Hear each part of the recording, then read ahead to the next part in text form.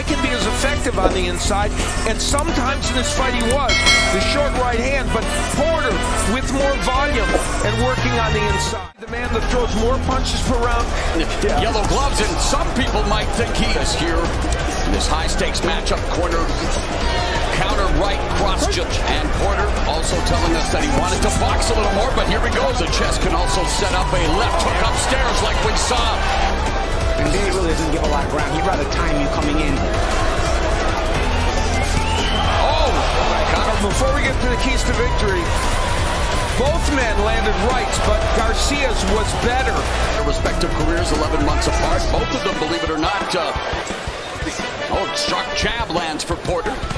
And of course for Porter, normal bull rushes as much, but yeah, the Porter right, you see the right hand, he thinks. Jab lands for Porter. Danny Garcia landing here. We will see a left hook that gets in as they almost clash heads. Very nice short left hook by Garcia. And Porter, we mentioned he wanted to use the jab and make it as effective as he could. Here he feints a bit and then lands a very nice jab. And the question, there's Porter now doing that thing he does, win fighting a different kind of fight. Oh, knee right hand by Garcia that landed. Garcia ripping to the body, chopping right. Garcia looking, lead left hook by Garcia, I was going to say.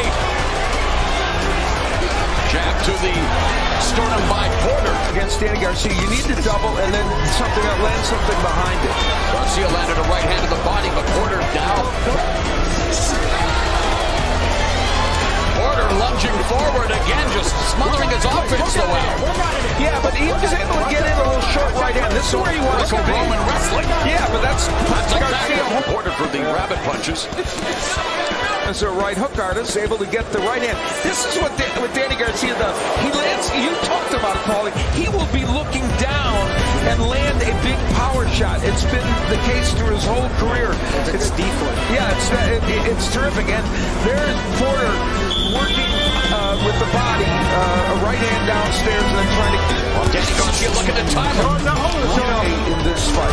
I mean, people can, well, yeah, that's a good point. Yet in some interviews, maybe people can believe it. He said it over time. Yeah, but left hook by Porter. Look at it right here in this fight. Now, he landed a great left hook a moment ago. And at times, it does extremely effective. Garcia lands a straight right to the body, but Porter explodes inside. And Porter's found a home for the left hook of his own, and looks like being caught in the eye of a hurricane here. Just that's chopping right hand by Porter. Left hook to the body by Garcia. And remember, a nice jab by Porter. He just makes you he'll wait. He'll try to get body punches and a couple left hooks. Feints will throw off the counter punches. What he did in the last round, he had a very good round. He was much busier, working to the body and the head. And using the head a little bit. A little bit of everything from Shawn Porter. Yeah, and this is Shawn Porter at his best. That left hand a little bit low, but he's pushing Garcia. And here's where Porter will actually counter with the left hook. So orthodox. He's full of surprise, Garcia. The question is, can you win a fight like this? If Shawn Porter is this busy guy, like he's being right now, can Garcia do enough to win it? Right hand, a couple of right hands. Porter fighting out of the clinch. Jab to the body by Porter. Jab upstairs by Porter. Counter right, just grazing the body by Garcia. Good hand positioning by Garcia to catch those.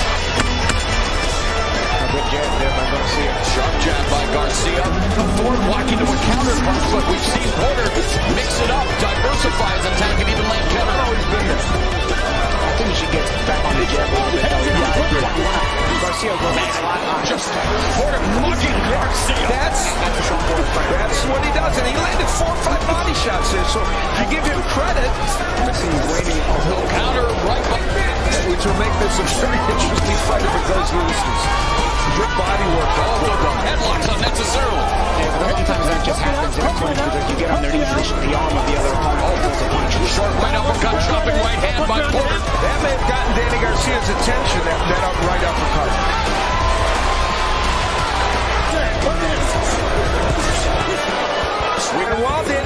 is on the inside trying to kind of nullify the attack of Porter. What does Porter do? He just keeps banging away with the right hand to the body. Some of them getting in and a short right to the head. And Garcia's trying to hold on and keep things from happening. Then Porter on the inside will throw this nice little uppercut. There it is. But here it's all up. You know what? Very combination, a good counter shot by Garcia.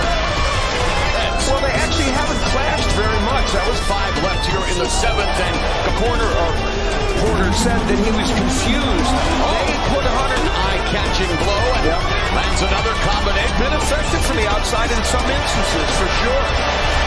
And he's throwing a lot more punches than Danny Garcia. And coming up on the final minute of the round, and both working the body. You know, Danny Garcia thought at some point, but not, I don't think, consistently. Porter to get in here. A lot of the work Danny wants to do gets smothered by Porter.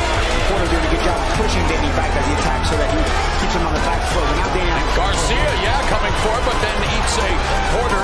They exchanging body shots. Now it close. And we'll take a look at it.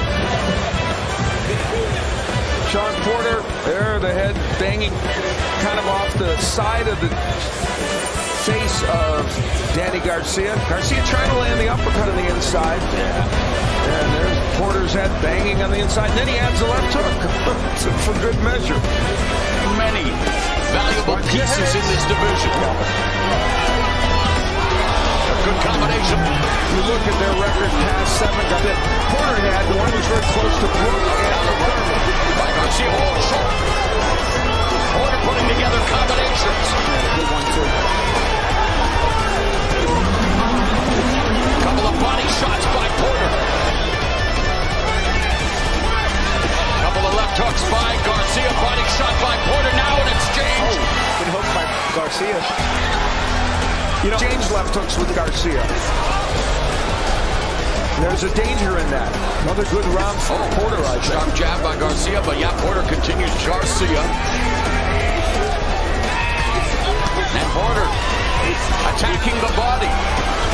Under 30 seconds left in the 8th. Yeah, not everything lands cleanly from Porter, but he buried you in activity.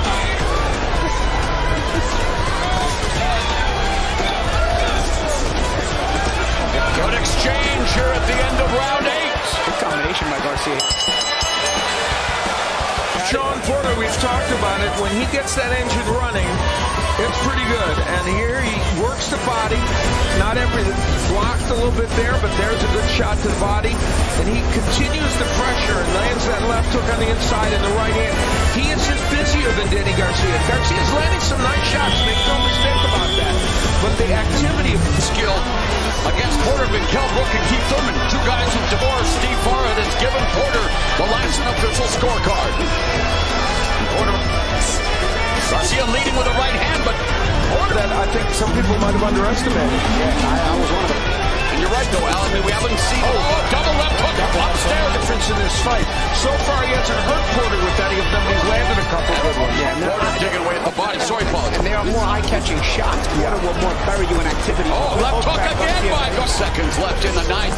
Porter coming in with a lead left uppercut to the body, right hand to the body, and Garcia punches of Porter or the head punches of Garcia. I think Garcia to find the target with his left hook here in the 9th. Good body shots by Garcia, speaking of body shots. Good head shot by Garcia is just a master at throwing the counter left hooks. There he doubles with that hook. Two terrific punches as Shawn Porter gets caught in no man's land. And with his right hand down. I don't think he expected that second hook. And then yet another one by Danny Garcia. For Porter, he is working the body and working it continually. This time, the left hook missed by Danny Garcia, and it's more punching than roughhousing. What's impressed you most by Danny Garcia? Let's say a good hook there by Garcia. Again, I think he's the more accurate puncher pressure when it comes to the kind of shots to count. But Porter is so active that you start to, want to give him a lot of the credit as well. Both digging to the body out. Yeah, the body work. Porter's done more of it, but Garcia's been effective. Garcia just landed another left to the breadbasket. Left hook to the liver there by Danny Garcia. Minute and a half now left in the 10th, and the action picking up as Garcia continues to... Yeah, he's starting to have to hold his ground more. We'll see in the last minute. Right uppercut on the inside by Porter. And Danny Garcia, one thing, he has not been caught on the one here in attendance. Too close to call as we head to the championship rounds in 45 seconds. Headshots landed. Porter with the advantage as the action heats up. Wow, it's a good, fun round to watch. And close. Left hook upstairs by Garcia.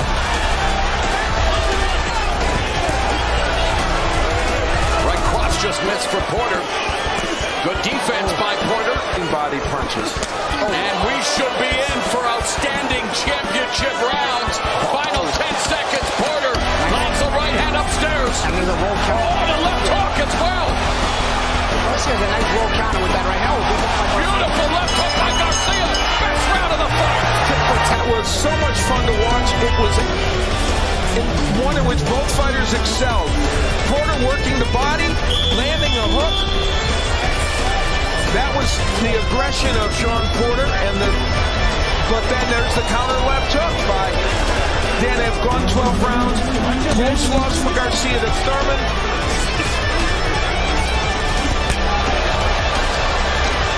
Ends up being pivotal because this is such a close fight. Unofficial score, Steve Farhood has it dead even. The entire fight still very much up in the air for the vacant WBC their wares. Porter misses with that chopping right hand. Garcia backing up, wanting to reset along the ropes, gets Punch, and as I said, it's a power jab. Right hand by Porter, counter rush Shown before, and that's true. And in case you were wondering, more than 1,000 punches thrown between Porter and Garcia. That's not shocking. Garcia's been... What do you make of Porter's unorthodox footwork here as he got caught with that left from Garcia? I actually love it. This is some great footwork Shawn Porter showing that I haven't shown before. Bulldozing forward, falling off balance in a lot of fights. But this fight he's done well. The 12th and final round could very well determine Barclays as a new WBC welterweight champion. Porter pouring on the pressure, attacking the body of Garcia. Big left. Score, Steve Farhood has Porter ahead by a point heading into this 12th and final round. And Porter looking to secure the title and the title throughout his career. He watched a recording of the 1987 fight between Marvin Hagler and Sugar Ray. Oh, good counter left hook to the head by Garcia. And that's the thing with Garcia. He gets your attention more with the shots he lands. But it's... Jab by Porter, misses with the right uppercut, bobbing and weaving. Now Porter chopping right hand by Porter versus the accuracy of Garcia. Oh, it's Garcia landing up. Right hand over the top by Porter. Left hook again, clips Porter. It's found a home for that hook. 30 seconds left. Garcia continues to land the hook. Battling for the WBC welterweight title. Garcia finishing in a flurry. Will it be enough? Let the other guy win the next round. Early in the fight, Garcia with an overhand right, and Porter working the body, which would be a theme of his, but so was Porter, or so was Garcia. Garcia came in and said, I can be as effective on the inside, and sometimes in this fight he was. The short right hand, but Porter with more volume and working on the inside. That, remember, was that great sequence of double left hooks by Danny Garcia. The jab, which Porter's father called for a lot in this fight, was right there. Yeah, that right hand created some blood. He is now the WBC welterweight champion of the world. Showtime! Shawn!